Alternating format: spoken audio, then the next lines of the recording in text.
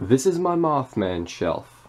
Here on the top shelf we have some art by Andy Finkel, the Mothman Prophecies movie, the Eyes of the Mothman documentary, and also a signed copy here. We have a skeleton of a bat, and here is a sock monkey from the West Virginia State Penitentiary in Moundsville.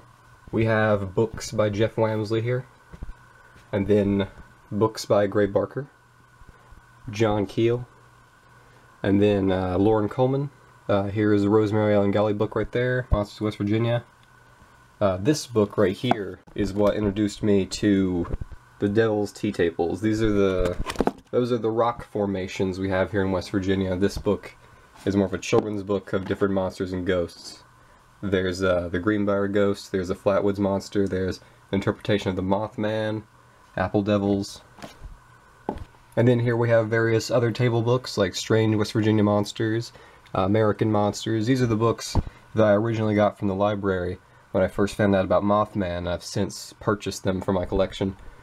These two books right here, The Mothman Files and Return of the Mothman by Michael Nost, those books are fictional books made up from scratch. They're not folklore or intended to be real claims of anything. They're just, fiction. This right here is pretty much the only Flatwoods book, unless you count Loren Coleman's Mothman Other Curious Encounters book right here, because the first chapter of that book is pretty much what introduced me to the Flatwoods Monster. It's got an entire chapter on it. Yeah. So yeah, this is a really good book. It's one of the first few Mothman books I read. I would definitely recommend it. I think every house needs at least one copy of this book. And also every house needs at least 2 copies of the Mothman Prophecies. Well, I have 2. I plan to collect every cover variant of the Mothman Prophecies because it's a very important book. And a lot of these books are signed too. These Jeff Wamsley books are signed. This Cryptozoology A through Z book is signed by Loren Coleman. This is signed by the author and also one of the witnesses. Here we have a book about the state penitentiary where I got this monkey here. Yeah, all these books are by the same author, Sherry Brake.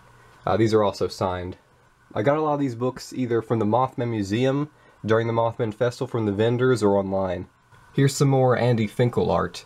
I really appreciate the way he draws Mothman because he makes sure that it has no head and no arms, which is more accurate to what the witnesses described.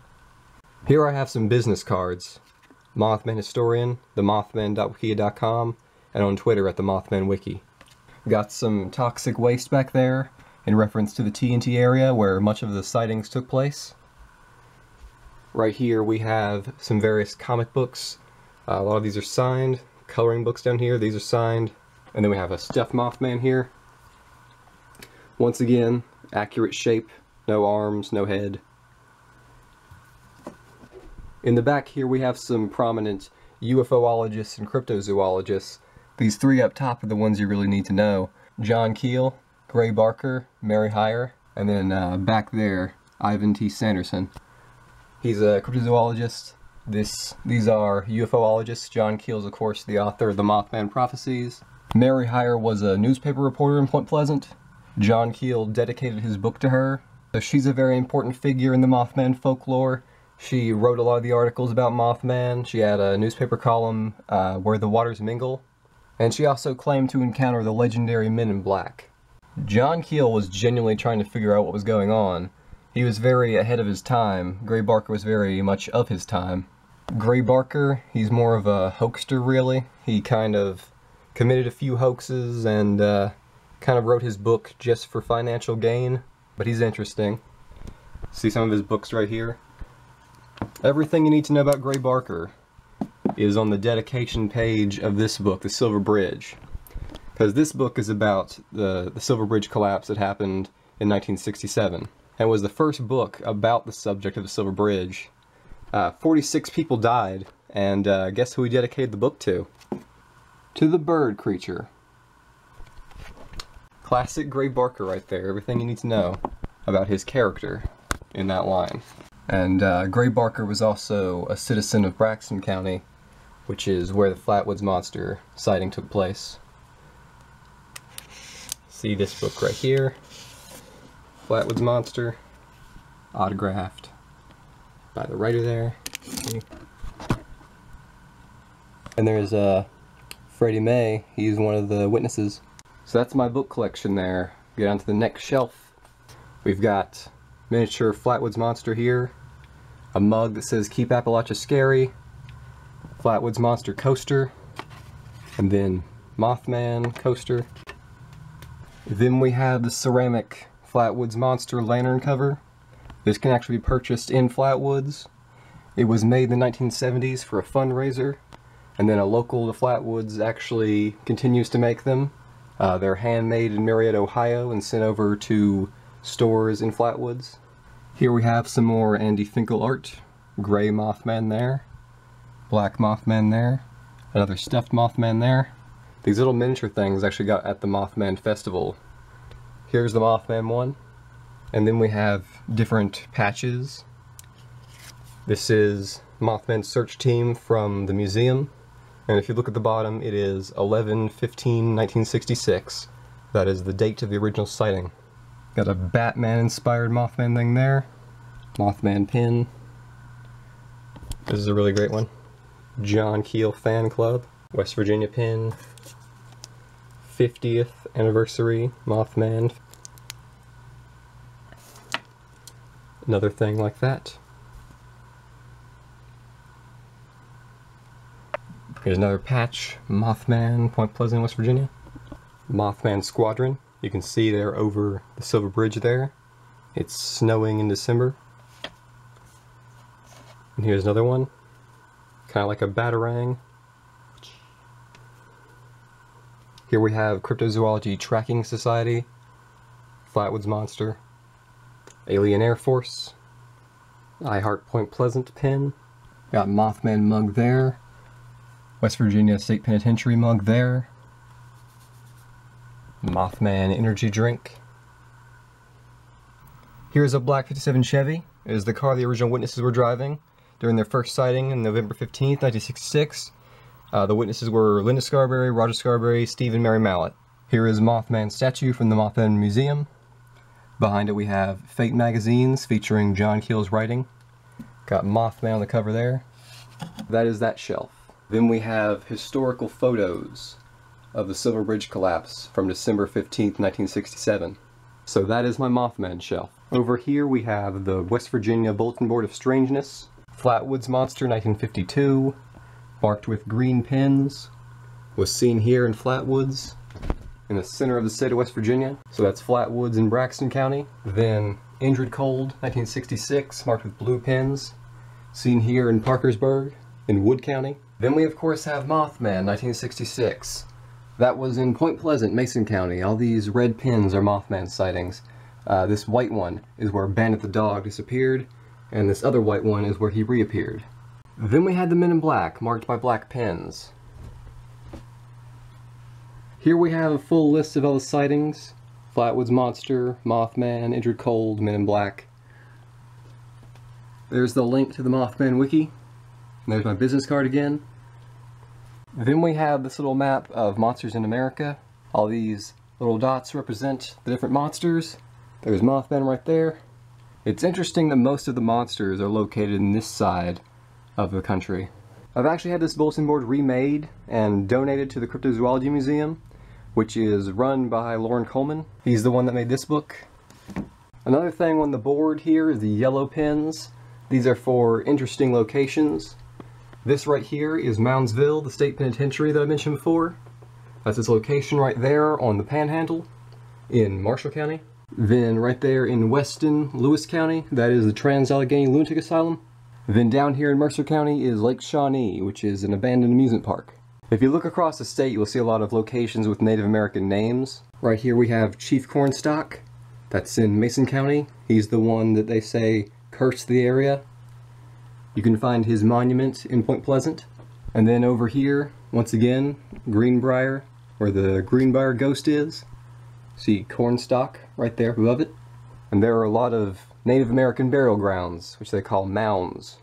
So here in Moundsville, that's where it gets its name. And then of course Lake Shawnee is a burial ground. And then there is Camden Park, which is in a burial ground. There are some schools located on a burial ground. Yeah, the Battle of Point Pleasant took place right there. Some people tie the Native American Thunderbird mythology back to Mothman. So yeah, very interesting when you look at the location names. So that is the West Virginia Bulletin Board of Strangeness. It is an ongoing project. I add to it as I find things out. Right here above my bed is a Mothman poster. I am Mothman, it says. Very interesting artist interpretation there. Mothman with a head, arms, and moth-like wings. Not very accurate to the witnesses' descriptions, but still very cool looking art. You can kind of see that it's inspired by Frank Frazetta's art of Mothman. If you look right here, this is John Keel's Mothman Prophecies book. This is a variant cover. This is art by the legendary Frank Frazetta. And yeah, you look at that, see the giant moth butterfly wings, and the head, and the arms. Very comic book-esque. This definitely inspired that poster over there. And of course, Bob Roach's Mothman statue. On the side of the shelf here is some Mothman art. Very comic book-esque, not very accurate with the hands and the head there. Vacation Point Pleasant, Wild and Wonderful West Virginia. That's my favorite slogan for the state. They changed it to West Virginia Open for Business, but I much prefer Wild and Wonderful. Down here we have yet another more comic book Mothman. See Thunderbird there. More Owlman there. Same image there. I like this interpretation a lot better. I like these weird eye things. I don't even know what those are, but they're interesting. Here's a really cool poster. Features the 57 Chevy once again. Mothman flying over. Then November 15th, 1966, probably the most important date in West Virginia folklore. And here's my favorite, this one right here. It's based on those old pulp novels or horror comics. You can see Mothman sneaking up behind someone as they're opening the doors to a TNT area bunker. Very moth-like Mothman, but still very horror and cool. I've actually been to the TNT area outside of one of these bunkers and these doors like this. On the other side here we have more Mothman comic art. Here is the State Theater. Mothman's perched up on the sign. It says welcome to the Mothman Festival. People running away. And Men in Black right there. I've actually been to this theater and watched the guest speakers inside during the festival. This is another one of my favorites. It perfectly illustrates everything about Point Pleasant. It's where history meets mystery. Here we have Chief Cornstalk. And then here we have the Men in Black, Flying Saucers, and the Mothman. That's a very good image of the Mothman there. Even though it does have arms, it still has the shape you want to have. And there we have Fort Randolph there, located in Point Pleasant. And then the North Power Plant, which was torn down in the 90s. That's very interesting. Two locations, a history location and a mystery location. Here is a colorized version of the same photo on the other side. 57 Chevy, Mothman. See the red eyes now. Red-eyed creature reported in West Virginia. Two Point Pleasant couples told police Wednesday their car was followed at about midnight by a bird-like creature 6 to 7 feet tall, with red eyes and 10-foot wingspan. Note that they said bird-like creature. It's a very important detail because Mothman is not a moth or in any way moth-like. The name actually comes from a newspaper editor in Ohio. It was based on Batman from the 1966 TV show starring Adam West. So yeah, this Batman is what inspired the Mothman's name. And then here we have a decolorized version of the same photo in the back. Mothman, Fall of '66, Vacation Point Pleasant, West Virginia.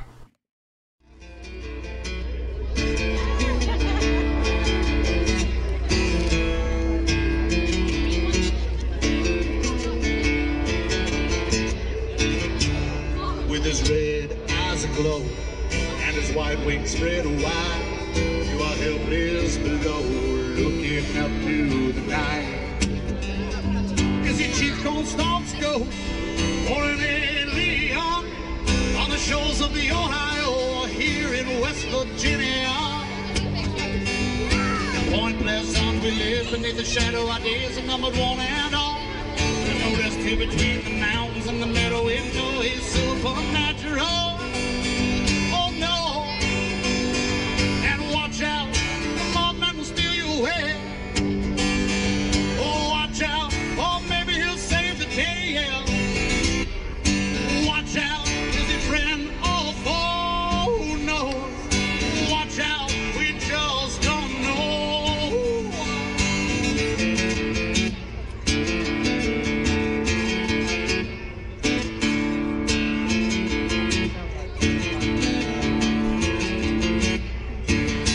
Don't go to Lover's Lane, don't ignore the buzz on the television before the fly at night. As he said his premonition, as he lived on the canal or in the platform munitions, did he destroy the silver bridge or save the citizen? beneath the shadow of days and numbered one and off. Says no, that's still between the mountains in the middle. We know he's super now.